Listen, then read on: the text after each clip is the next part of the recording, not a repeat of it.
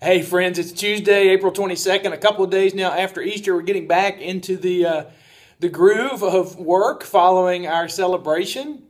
We're making progress toward General Assembly in a couple of weeks. It's a busy office day for me today, doing some sermon editing and preparing, getting ready for General Assembly. Also, we have our weekly staff meeting by video chat. Say hey, Deb.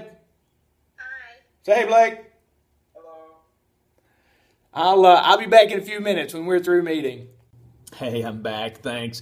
Like I said, I'm working on editing some sermons today for preaching in the season of Easter in some of our congregations. And as I'm working through those sermons and the proclamation of the great good news that Jesus is alive and how that shapes our lives in particular ways and shapes our community and calls us into mission, I'm mindful today. My heart is touched by friends who have lost parents and friends who have lost close friends over the weekend.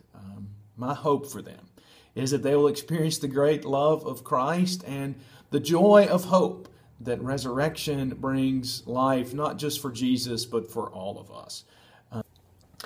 If you're somebody that's in grief today, don't lose heart.